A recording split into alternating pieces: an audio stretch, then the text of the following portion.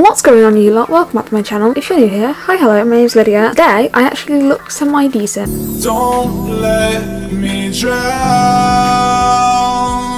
Today I'm doing another tag video, and I want to say a big thank you to Louise who found these tag videos for me to do. Today I'm doing the eating disorder tag, and I'm going to have the questions in the description down below. If this is relevant to you, I'd love to know your answers, so feel free to take part in the comments. So question 1, how old were you when your ED began? I have had issues with food for a long time. I was under eating disorder services by age 17, I want to say. I was also under CAMS before then, which is Children and Adolescent Mental Health Services. So I've been diagnosed with an eating disorder since I was around 14-15. I was diagnosed anorexic first, and then recovered and got re-diagnosed as someone with EDNOS, which is the eating disorder not otherwise specified. I was quite young, to be fair, when it happened. I didn't know it was a thing. I thought I was just losing weight, you know, not to eat anything. Like, that's my mindset at the time. Like, it didn't seem like it was wrong or that it was making me ill. It seemed like, oh, I'm losing weight, great, maybe I'll have friends. Number 2 is, did you decide to recover or were you made to? So this is a bit of both. Now, I'm still struggling with my eating disorder. I was kind of forced into recovery at one point because my body was shutting down. So being a minor as well, I had to, like, I didn't have a say in it, my mum did. So I gained a little weight, and then I started binging fasting, and I got myself into a spiral that I'm kind of still in now, where I either binge or I just don't eat. Number 3, what were you diagnosed with? I was diagnosed with anorexia, then EDNOS. My current diagnosis is EDNOS. What my eating disorder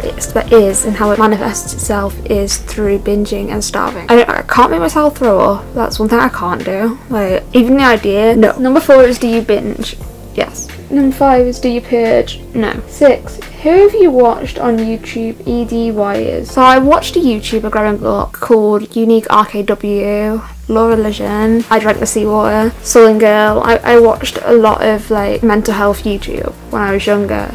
And I've met Laura as well. Rachel from Unique RKW is still struggling with her eating disorder, and she posts updates occasionally. It's kind of a shame that she's still struggling so much. And another eating disorder YouTuber who I watch, and I still watch to this day, who makes absolutely incredible videos, is Envy Malice Mickey, also known as Mickey. She's honestly amazing. Have you ever signed up to a Pro-Ana website? I had an Instagram account that was linked to Pro-Ana, just because I was curious, and because I didn't want to be alone. I do know it's bad of it, I know it's not good and all of that. I don't even say that I don't use it anymore. I'm actually dead set again. If you saw my last video, I ripped apart like the whole skinny thing. Yeah, like, no. What do you think we should do to raise awareness? Just talk about it. Don't be afraid to talk about struggles. Yeah, it's totally okay not to. Like, you know, that's nothing to be ashamed of. But if you feel like you can share your story, tell it. Because people will listen. And the more people that share the stories, the more validated the disorder becomes. And the more funding it gets